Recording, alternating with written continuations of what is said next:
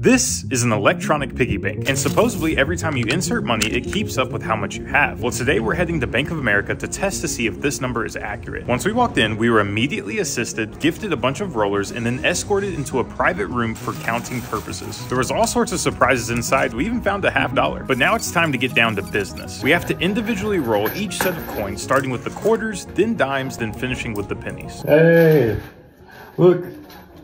It's our first set of dimes.